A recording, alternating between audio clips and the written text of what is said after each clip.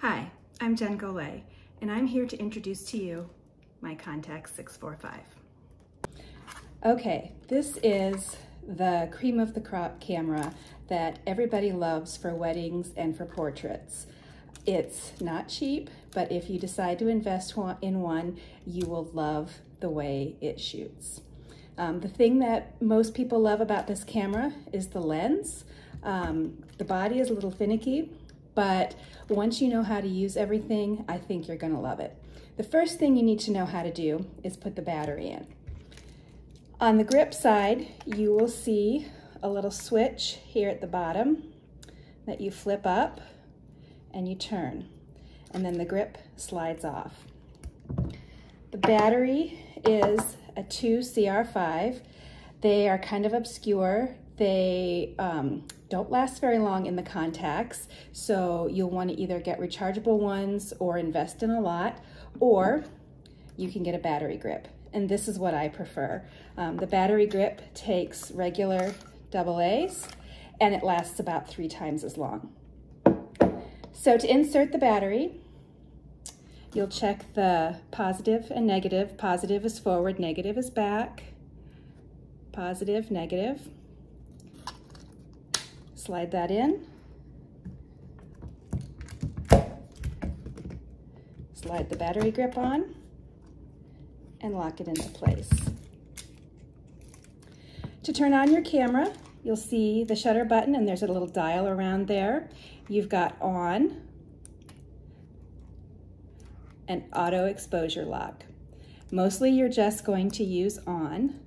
Auto exposure lock is good if you are using your in-camera meter and you are shooting a high contrast scene and you want to expose for the shadows. So you meter for the shadows, put your auto exposure lock on, it locks the exposure in the camera, and then you can go ahead and shoot. I mostly just use the on button. At the top of the camera, you'll see your shutter speed dial. And what makes this camera a little different from most cameras is once you hit the lowest shutter speed, usually, or the highest, usually you have to dial it back, but this one just keeps turning. That can be tricky if you bump your shutter speed and you think you're shooting at 1/4,000th of a second, and you end up shooting at 1/8 seconds, not 1/8 of a second, 8 seconds. At the base of your shutter speed, you'll see your shooting modes. You've got bulb, that's for when you want to do a really long exposure, the shutter stays open for as long as you hold down the shutter. X, that is for flash photography, and flash photography that uses an X contact. That sets the shutter speed at 1/90th of a second, and it stays there. Manual mode, which is where I live, TV, which is shutter priority, and AV, which is aperture priority. You've also got at the top of the camera an exposure compensation dial, and at the base of that, you've got your bracketing. So if you want to bracket by half stops or by full stops, you can switch, flip that switch. One of the unique things about the Contax is that it's got a back button focus. You can also focus by pushing the shutter halfway down. Your shutter or your focus modes are manual, single, and continuous. You'll see those on the back of the dial there. On the side, this is your camera strap lug. I use a holster with my battery grip, so I have this on the side and then a backup hook right here. This button right here, or this hole right here that says B, that is for a screw-in cable release. If you have an electronic cable release, that little hole right there is for your electronic cable release.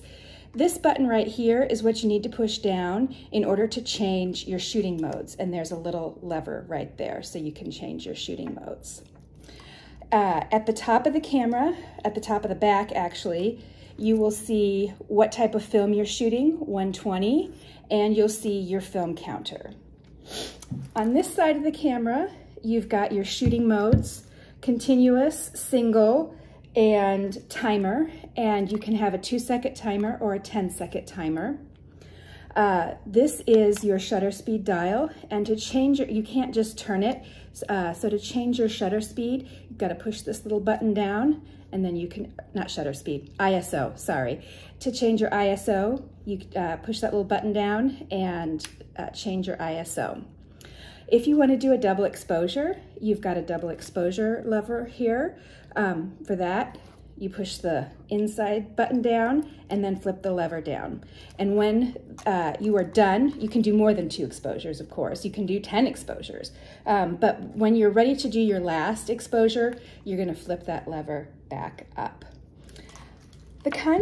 And one last feature at the top, you have your metering modes. You have spot metering, which is where I keep it, even though I don't use the camera meter, or center average meter. And that's about it for all the I keep forgetting one last. There is a viewfinder shutter.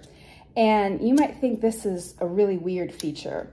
But what that's used for is when you are doing a bulb exposure or a long exposure, light can leak in through your viewfinder. So you want to block that. On all my other cameras, I just use some gaffer's tape. But on this camera, you've got that little switch right there, and you'll see the red dot in the middle of the viewfinder. It's also good if you're using the timer and you don't want any light to get in through your viewfinder. Flip your viewfinder shutter down. Okay, the Contax is a modular camera system. That means that all the parts come apart. So what you've got on your Contax camera is you have your lens, and to take, I'm going to turn the power off. To take the lens off, you're going to push this button and twist, and there's your lens. To put it back on, you're going to line up the 2 red dots. I don't know if you can see those there. Oops. And twist it back. You can also take off your viewfinder, and to do that, there's a little lever right here. You push up. I'm going to do it this way because I'm right-handed, and you slide the viewfinder off. This is also where you'll find your focus screen. So if you want to change your focus screen, there are several different kinds that Contax itself puts out, or did put out, but the one that everybody raves about and that I love as well is the Maxwell focus screen, and this is where you put your Maxwell focus screen. It's really easy to take out, but I don't have gloves on. I'm not going to take it out for you right now, but you can see there are two little like handles right there, and that's how you lift it out. To put your viewfinder back on, just put it on the top and slide it into place. Your back also removes, and to take it off, there's a little button right here that you push down and then twist. And this is tricky because I don't usually take my back off. So again, I'm right-handed. I'm gonna do it this way. Before you take your back off though, make sure your dark slide is in. The back will not come off if the dark slide is not in. And that's how you take your back off. There's your shutter, never touch that. You can see the dark slide there. And then to put it back on, there's this little hinge. You just catch the loops right there on the hinge and snap it into place. Okay, did I forget any buttons? Oh, yes. This button on the right side, the left side is to remove your lens. The right side button, that is your depth of field preview. I rarely use that because I almost always shoot wide open, so I don't really need to preview any depth of field. The Contax looks best when you shoot it wide open at f2.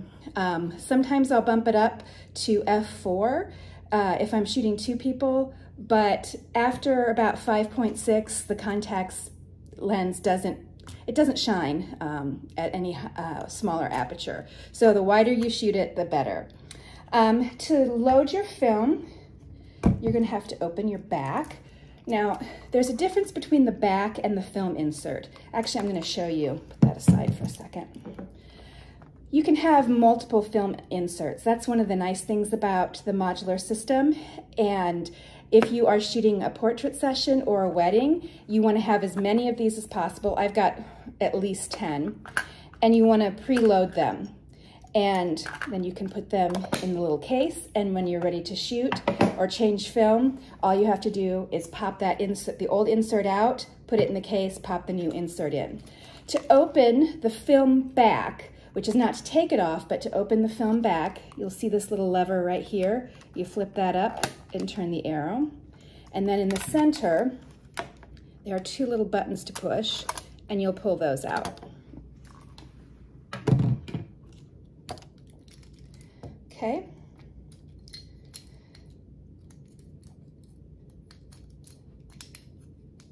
Make sure your take-up reel is on the bottom.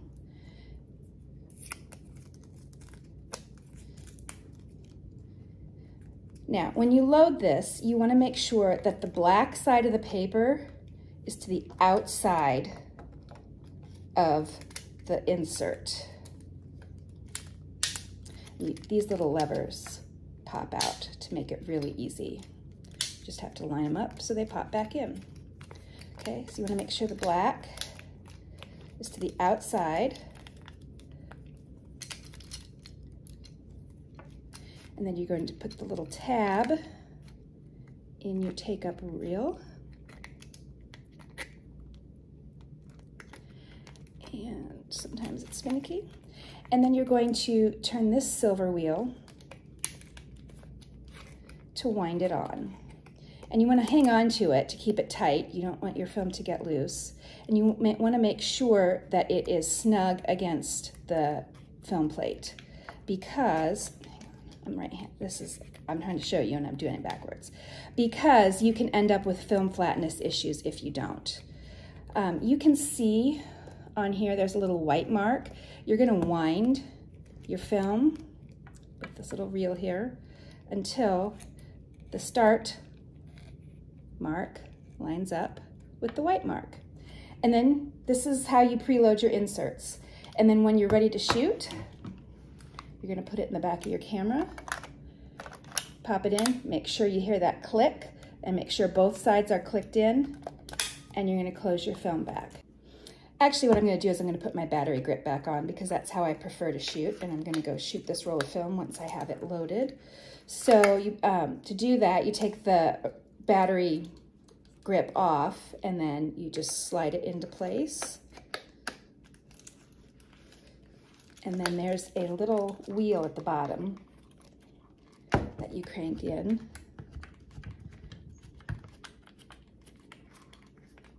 And that zooms it right into place. Take out your dark slide. There's a nice little pocket for it in the back. And you're ready to shoot. Before I go out and shoot this, I wanted to tell you a little bit more about the battery grip and the bonuses that it offers. First of all, the power lasts longer, but to do that, make sure the little switch on the side here is switched to the AA batteries. You can also put one of the regular Contax batteries in the battery grip and use it first, and there's a switch that you can push to that. If you use that first and you run out of power, make sure you switch it to the AA as well. You'll notice that there is a shutter button on here, which if you shoot a lot of portraits, this makes it nice because you can hold the camera at a portrait orientation, and you don't always have to have your arm up above your head. My film is now loaded, and if I push the shutter button, it will advance. Here it advances. It's a good sound. And your counter will say 1, and you're ready to go shoot. I'm going to go shoot this roll of film and be back and show you how to unload the film and move on from there. When you've finished your roll of film, your film counter will say E for empty, and you are ready to take your film out of the back of your camera. So you're going to go ahead and open it up, pop that insert out. I close it back up right away to keep the dirt out. And you are going to lift that little lever, take it out.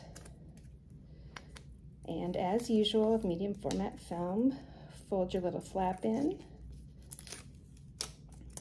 and adhere it. And you're ready to go get that developed. And now you can load your insert again. If I'm not going to shoot right away, a lot of times I'll go ahead and put the take-up reel in its correct space so it's just easy and ready to load. Open the back of the camera up again. And pop it in. Make sure you turn your camera off so that you don't use up those precious batteries. And that's how you shoot your Contax 645.